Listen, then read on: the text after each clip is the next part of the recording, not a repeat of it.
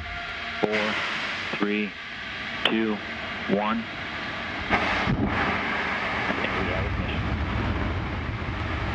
And we have liftoff of Antares, the New Orbit 3 mission that brings Cygnus on its third CRS mission to the ISS.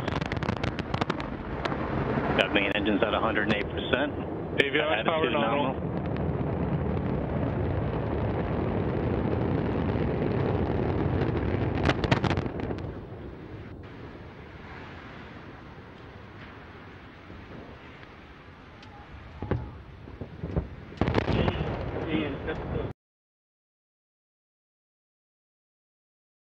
The possibility that trouble may develop with the Atlas or the Redstone during the countdown or during the takeoff is looked squarely in the eye by the astronauts and the engineers behind Project Mercury.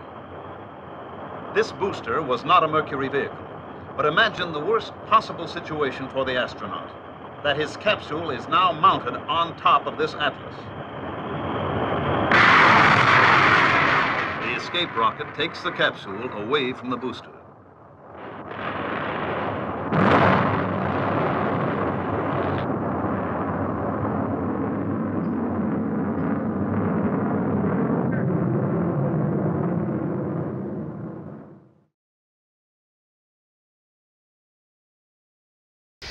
Neuf, 8, 7, 6, 5, 4, 3, 2, unité, feu. Allumage.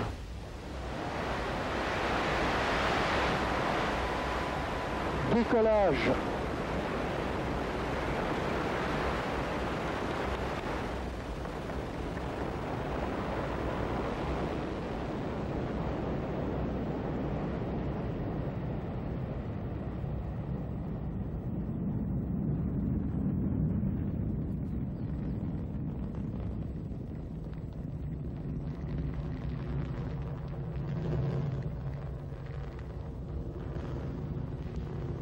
Tous les paramètres propulsifs sont normaux et la trajectoire est normale.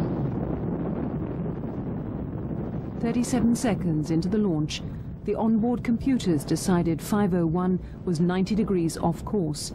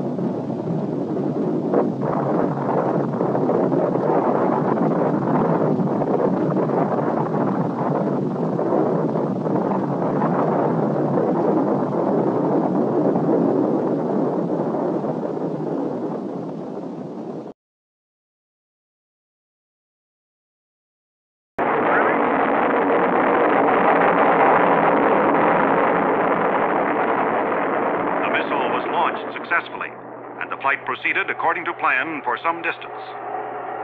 During this time, the missile was stable in pitch, yaw, and roll.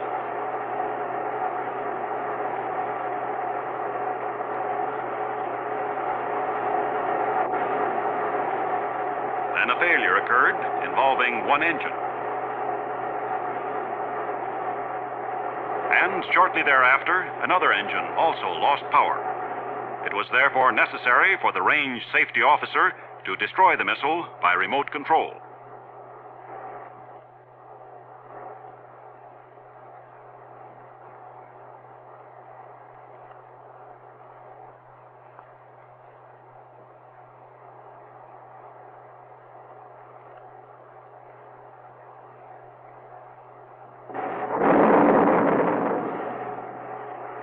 Debris from the missile fell on the test base and in the sea just offshore from the base. Nearly all critical components were recovered. These parts and data radioed to the ground during flight were studied to isolate the exact cause of the trouble.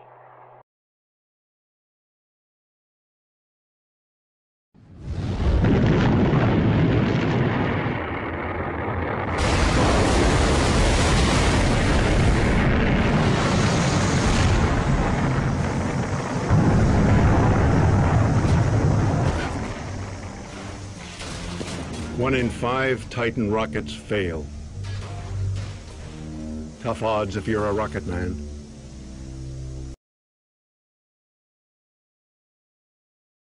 Minus 10, 8, 7, 6, 5, 4, 3, 2, 1. Ignition sequence start and liftoff of the SpaceX Falcon 9 rocket, adding to the International Space Station access for future American rockets. And Falcon has cleared the tower. Stage 1 propulsion is nominal.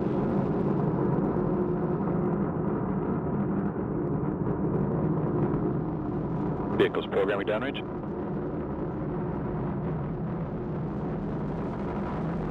Stage 1 propellant utilization is active.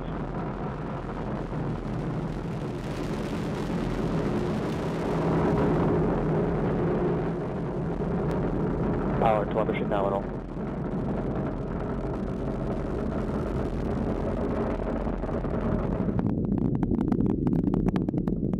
Power and telemetry remain nominal.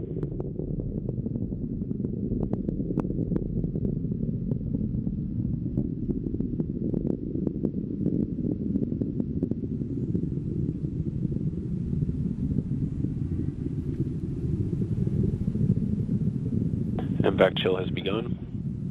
T plus 2 minutes. Altitude 32 kilometers. Speed 1 kilometer per second. Downrange distance 13 kilometers.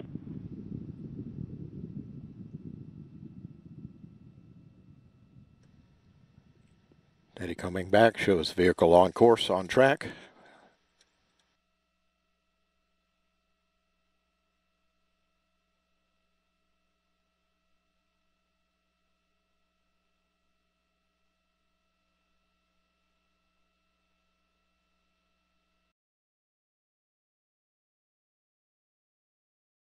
After nearly a year's delay posed by its liquid hydrogen fuel, the mighty Centaur is on its pad at Cape Canaveral for a maiden flight. It is to be boosted into space by an Atlas for a 15-minute flight, a flight scheduled to study the performance of the temperamental hydrogen fuel. The Centaur is designed to put a payload of more than a ton on the moon or 1,000 pounds in the vicinity of Mars or Venus. The first few seconds of the shoot go without incident. The Centaur climbs to 30,000 feet, then malfunction.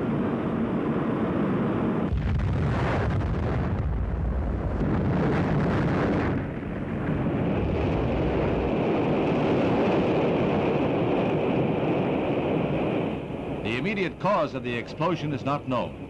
But if it happened in the Atlas booster, it means a probable delay for the next U.S. orbital flight by astronaut Malcolm Carpenter. Long-lens cameras capture pieces of the wrecked missile falling into the sea, falling like a wounded bird. However, in the race for space, scientists find progress in every failure.